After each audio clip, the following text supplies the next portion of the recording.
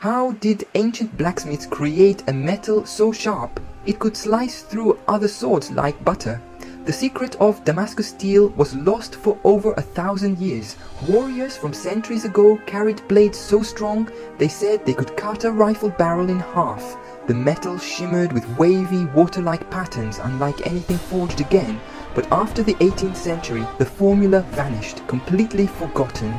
Modern scientists studied surviving blades under electron microscopes, and what they found shocked them. Damascus steel contained carbon nanotubes, structures we only discovered in the 20th century.